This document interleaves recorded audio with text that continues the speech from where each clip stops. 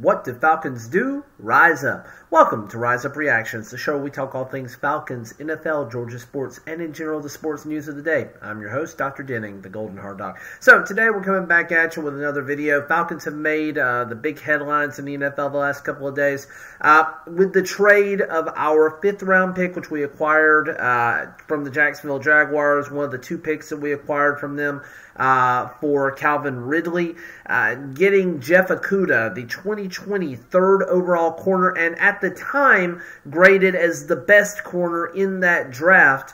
But number 3 overall, the highest a corner has ever been taken in the NFL. We've gotten him for a 5th round pick because he was taken in the 1st round. We have about, I think, 19 days to make a decision on his 5th-year option if we're going to exercise that. It would be about $11-ish million, give or take a few hundred thousand there, which would probably still be cheaper than trying to re-sign him if he does, with a change of scenery, have a good year with the Falcons and ends up getting a contract renewal. Now, Falcons have been pretty big spenders in free agency. We've acquired several players. We've acquired David Onyemata. We've been able to get Calais Campbell. We got Jesse Bates.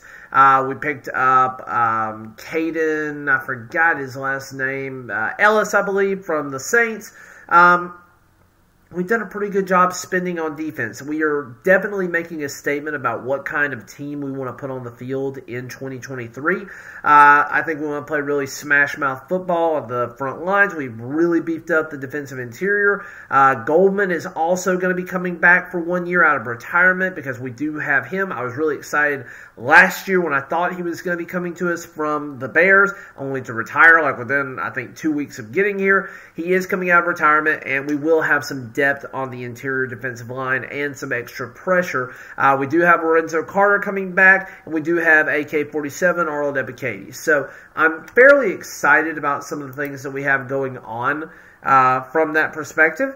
I am even more excited because we have added Jeff Okudah here. So now you have a secondary that is going to be highlighted by Jesse Bates, A.J. Terrell, who was also taken 16th overall in the same draft as Okudah, was definitely not as high of a prospect at the time.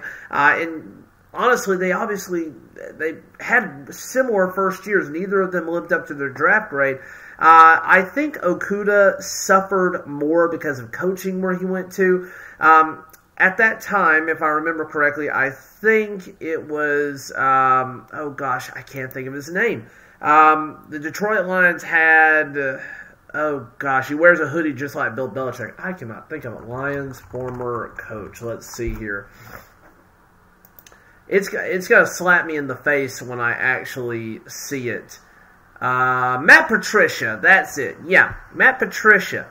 Matt Patricia is a fairly defensively minded coach, but he is not a genius as a head coach. And he did not have the backing of that locker room. He was no good there, 13-28-1 in his time. I do apologize. We have a Roomba that's going to be in the room going, so we'll try to make this quick.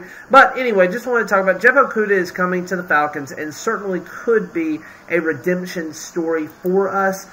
He is going into his 4th year. He started out in 2020 being injured. He had multiple injuries in 2021, including he got a concussion in November that year. He ended up with a shoulder injury in the same game as the concussion.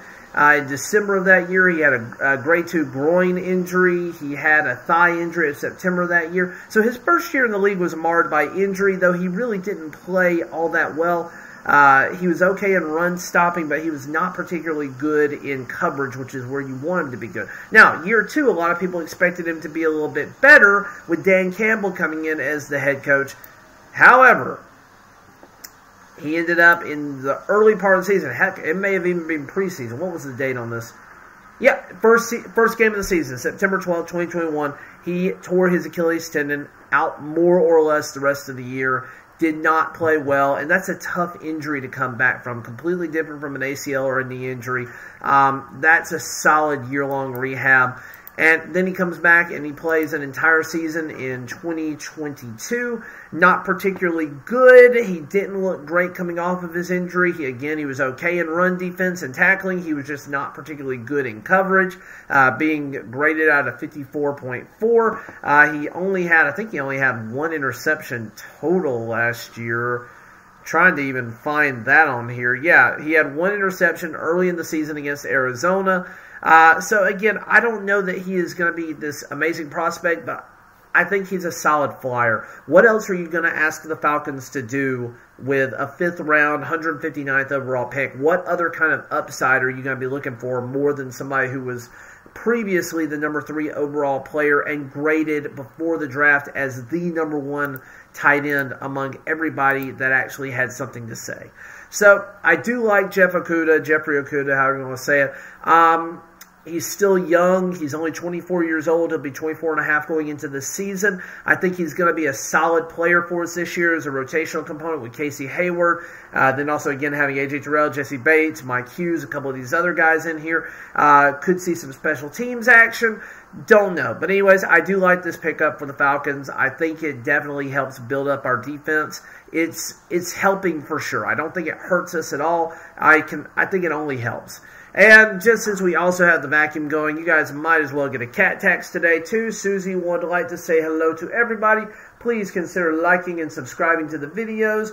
We really appreciate it. It helps the channel grow. It would help me reach more people. My goal is 500 by the end of the next season. I am going to be having a live draft or a live video during the draft, at least through the Falcons pick. I did find out that my schedule actually has changed up for the week of the draft. We are getting a new EMR. I have some training that's going on Wednesday where I'm normally off, so I actually will have that Friday after the draft off. So I'll have a little bit more time to actually maybe invest in a full live stream of the first round of the draft. But guys, that's all I got for you. Thank you so much for watching, liking, sharing, subscribing. Again, helps the channel out tremendously. And as always, rise up.